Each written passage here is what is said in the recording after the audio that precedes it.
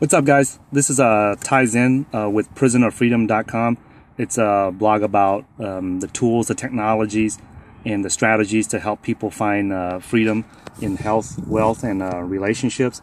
And in this particular episode, I have my good friend Leon Fu right here, and we're going to discuss the difference between proof of stake versus proof of work that's used in Bitcoin versus the proof of stake that's used in Nextcoin. And Peercoin, actually. And Peercoin? Yes. Is there any other currencies that use the proof of stake? As far as I know right now, those are the two coins that use those. Okay. And if you can't speak up? Oh, yeah. Those are the two coins used that use proof of stake, although Peercoin uses a combination of proof of work and proof of stake. Okay, could you talk a little bit about what is the big difference between proof of work and proof of stake? Okay. I understand the proof of work in Bitcoins a little bit, but like just in non-technical terms, could you explain the difference between the two? Well, the idea is to prove that it's very difficult to prove or to fake proof of work, right? Because it's a hashing algorithm, right? And so you need you had to expend resources. Yeah, of computational power in order plus time. Plus time, right? Time. Proof of stake is a little bit different here. It's just like it's very hard to fake proof of work. It's also hard to fake ownership. Okay. So let's just say that it's hard to fake, like if you own something, it's hard to actually say you did not own it. You did, or to say you own it when you really don't own it. Right? Okay. Yeah.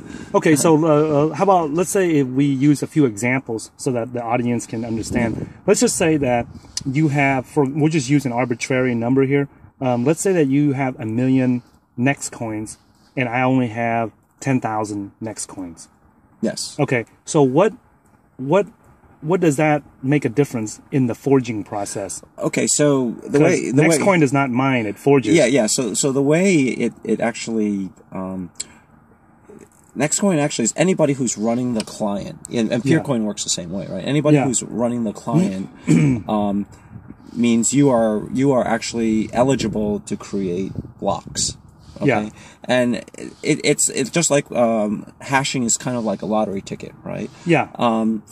Proof of stake also uses a lottery ticket, but it uses, from my readings, it uses the amount of coins that you own. Oh, so it's based on, when they say proof of stake, that means that your stake in the it's how many coins you own. Yeah, how many coins you own compared to, and the fact that your client is connected to the network, right? If you shut off your computer and you're not running the client, then you can't forge or mine or create. You can't create a block because you're not online, right? Okay, so when you say create a block, by the way, just so that our audience knows, when you say the client, that's your account, your Nextcoin account or your Nextcoin wallet. The actual wallet.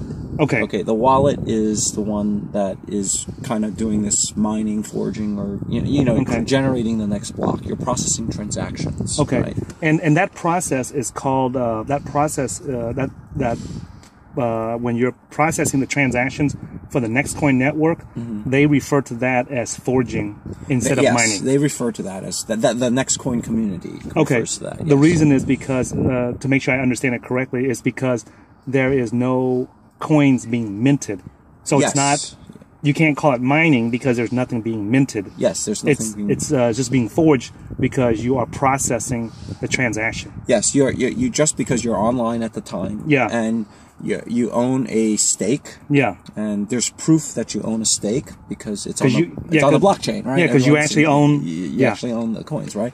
And your percentage is also based on how long you've owned it, right? Yeah. So from my readings, the formula is the number of coins that you own. Yeah. Multiplied by how many days or how long you've owned those coins. Okay, so let's say that you just acquired your 1 million Nextcoins today. Yes. And I've had my 10,000 Nextcoins since the beginning, since 2-3 months ago. Yeah, since not even a month ago, right? Okay, so a month ago. Yeah. That means that my Nextcoins have more value More stake. More stake, because you've had it for a longer period of time, right? Okay. So it's the number of coins you own multiplied by how long you've owned them, and that's your probability. Okay, so in make sure I get it straight. Yeah. In Bitcoin mining, the proof of work depends upon how many gigahashes or terahashes of computing power, of hashing power I have. So the more hashing power I have, the more likely, basically the more lotto tickets I have to have a chance at winning. Yes. In this particular case, we're not talking about hashing power. We're talking about how much of the coins you actually own, in addition to how long you have owned it. Yes. So if you own your 1 million Nextcoins, is it correct to say that you basically have more lotto tickets than someone that only has 10,000 coins? That's right, you do. You do. Yeah, because you have a bigger stake. So each time we process a block of information, there's a likelihood that you will get that correct. Yes. Before I do. Yes. So simply because you just have more chances. Yes, you have more chances. Yes. Okay. Yes. Okay. So you know, there is such a thing as like a 51% attack, in the sense that if you were to own, say, 51% of the coins out there. Yeah. Right? But, you know, the argument for proof of stake is that's very expensive to do, right? Because as you, if you were to try to do that, you yourself would drive the price of the coin up massively, right? Okay, so in Nextcoin or both Nextcoin and Peercoin, right? This method called proof of stake, right? Yeah, is that you know, with Bitcoin, it's the 51% attack is if you control more. If you control that much hashing power. Yeah, right? 51% of the hashing power. Of the Bitcoin network hashing power. Yeah, yeah. But for proof of stake is you actually have to own the coins. Yeah. Right? And, you know, if you would have to own, say, 51% of the coins out there, right? Yeah. To have No, I thought they said it was 90%. Well, what does that mean? Well, next, see, that part I have to go do some more research on. Is they're going to have a new feature called transparent mining. Yeah. Where we know which node is going to process the next block. Yeah. Right. Yeah. And that supposedly is going to improve performance because you know everybody can broadcast their transactions to that node. Yeah. Right? So that in that way that it's very hard for you to take control of the network, right? Yeah. Because we know like which is the next node that's going to create the next block, right? Yeah. Because and how they're actually going to do that, I haven't quite seen the algorithm yet. Because it hasn't been released. Yeah, it's not a feature yet. But this is like, remember in the last video we talked about features. Yeah. And this is one of the features that Nextcoin is working on. Yeah. Now. So what else does the audience need to know about the difference between proof of work and proof of stake? Well, one is based on hashing, like computational power. Yeah. Right?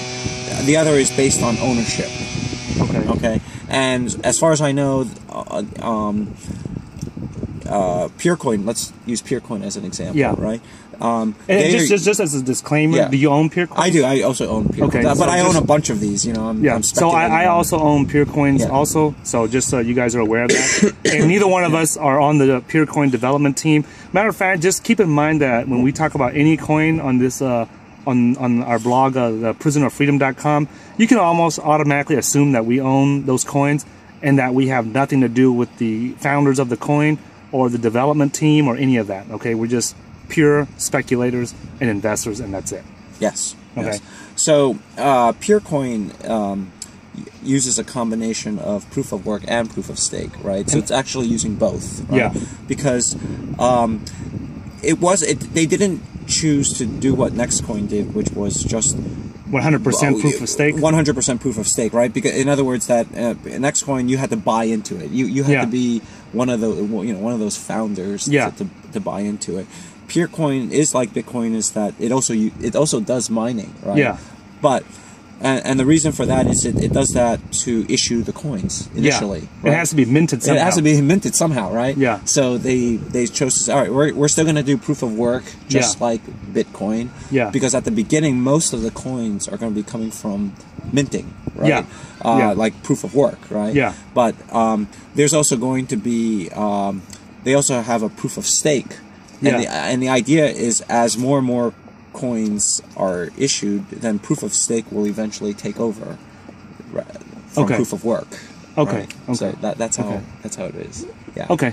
All right, guys. And that will conclude this video, and I hope that you guys got some more exciting info about the difference and have a better understanding about the difference between proof of work versus proof of stake. You know, in coins such as Bitcoin versus Nextcoin, and you guys enjoy this, and you guys like to learn more about it. Please leave a comment for myself and Leon Fu here, and let us know what it is that you want us to talk about, and let us know. And if you guys enjoy this, we're always happy to accept any coffee or beer donations, and leave it at the Bitcoin address below, and we'll look forward to seeing you in the next video. And if you like this, please share it with your friends and other people that are into investing and speculating in the altcoin market, okay? And we'll catch you guys in the next video.